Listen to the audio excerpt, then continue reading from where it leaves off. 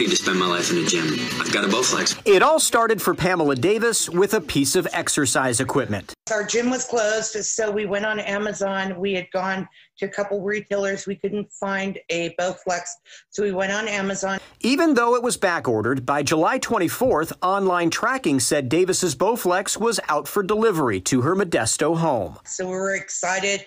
We cleaned out the room that it was going in, and we were waiting with bated breath, and it didn't show up. After 6 days with no delivery, she came here to the Ceres UPS Processing Center. They asked for the tracking number, and then he looked it up, and he said, oh, it's in the pile. You need to go look in the pile. The pile is this, a pile of packages sitting in the customer parking lot.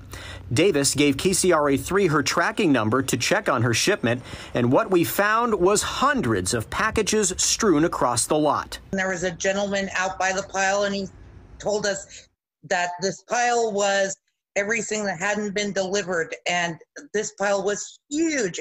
I'm 5 foot tall, and it was taller than me, and it's probably at that point 100 by 100 feet wide and long. Packages had been sitting here so long they were sun-bleached, the labels nearly illegible. Another customer who did not want to go on camera told us they've been waiting for this package, a mattress, since the 30th.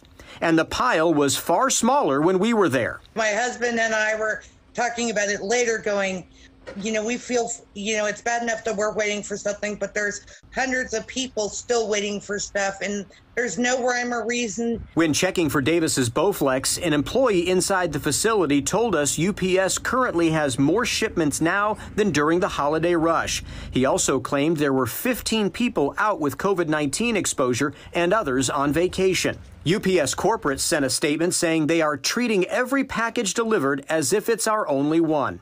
We are seeing unprecedented holiday volume during the pandemic, and our employees at the UPS Ceres Operations Center have worked over the weekend to meet this demand.